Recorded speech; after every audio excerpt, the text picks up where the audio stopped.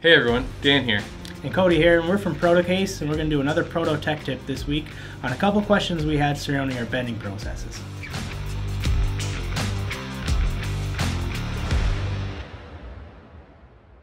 Alright, on to the first question. You guys have a bending table on your website. Am I able to use any value I want from there?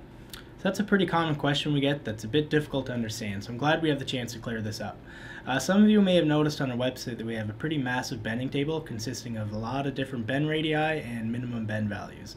So this table can actually be pretty intimidating for a first-time user, so I'm going to break down what some of the columns are. There's material thickness, a bend radius, and a minimum bend value. The bend radius is what is actually formed on the part during the bending process, and the minimum bend value is the distance that a cutout or flange can be from the edge of the bend during bending. So the values that you see in the table are numbers that we calibrated doing what we call bend tests. We form the material using a punch and die, measure the bend radius, and then figure out the bend deduction value. We have a number of different tooling combinations available. Each set of numbers in the table corresponds with a different punch and die. Each punch and die have their own profiles, and some profiles are better for certain bends than others.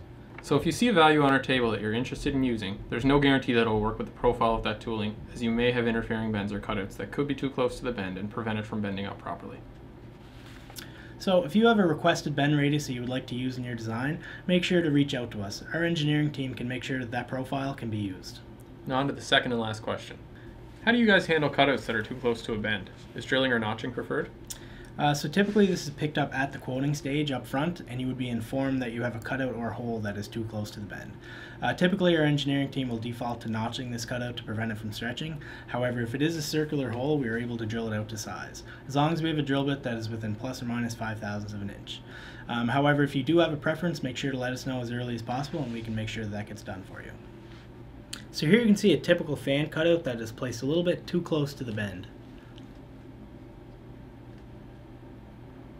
And after bending occurs, you can see the resulting deformation. So to prevent this from happening, we would add a notch to our bend radius to preserve this cutout. As you can see, there is no deformation that occurs when we notch the bend radius. So one of the first tech tip videos we ever done was actually about minimum bend distance. You can check it out in the link below. Thanks again for watching. I hope you enjoyed this. I'm Cody. And I'm Dan. And we'll catch you next week.